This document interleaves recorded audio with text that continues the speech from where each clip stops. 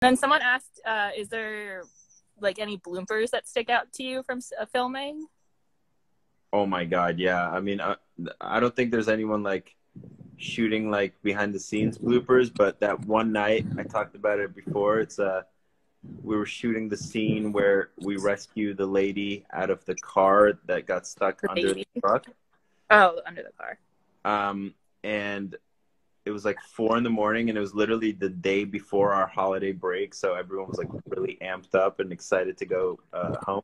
Mm-hmm. And me and Julian caught like the worst case of the giggles I've ever had in my entire life.